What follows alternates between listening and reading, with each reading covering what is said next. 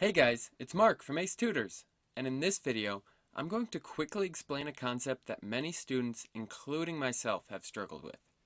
And that's the difference between events being mutually exclusive versus independent.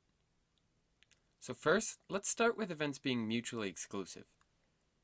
Basically, when two events are mutually exclusive from one another, those two events can't occur together.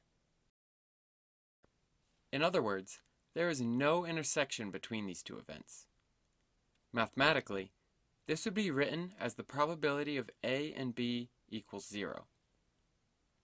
A good example of this comes in the form of flipping a coin. If we were to make one event flipping heads and the other event flipping tails, each event has a probability of 0.5, and they have no intersection because there's no possible way to flip a coin and have it land as both heads and tails.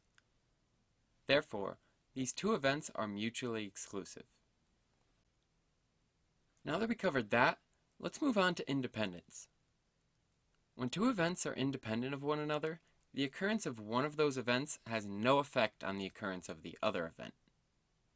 For example, if we were to look at the probability of it raining tomorrow, as well as the probability of you smashing that like button to support us making these videos, we intuitively know that your much appreciated button smashing has no effect on the weather. There is some probability that you liking this video will coincide with it raining tomorrow, but it would only be coincidence. So as a result, these events are independent of each other. However, unlike being mutually exclusive, this idea cannot be nicely visualized with a Venn diagram. Instead, we need to rely on mathematics to determine independence. Specifically, for independent events, the probability of both of those events happening is equal to the probability of the first event times the probability of the second event.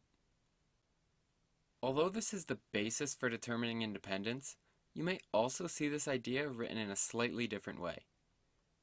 To see that, we need to look at the conditional formula that says the probability of A given B is the probability of A and B divided by the probability of B. And if you need a refresher on where this formula comes from, take a peek at our last video for a quick reminder. Now, within our formula, we see this probability of A and B component. If A and B are independent, we can substitute in our independence formula to this equation and then cancel out the probability of B from the top and bottom to get that the probability of A given B is simply equal to the probability of A. And this makes sense. If the two events are independent, and you are trying to find the probability of A occurring under the condition that B also occurs, well, it doesn't matter that B occurs, since they're independent, so it just becomes the probability of A occurring. And this works the opposite way too. The probability of B given A just becomes the probability of B. Now if you take one thing from this video, remember that for mutually exclusive events, the probability of A and B occurring together is 0. And for independent events, the probability of A and B occurring together is the probability of A times the probability of B.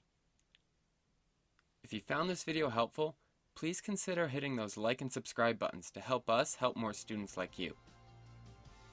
Thanks again for watching, and remember, you have big dreams. Don't let a class get in the way.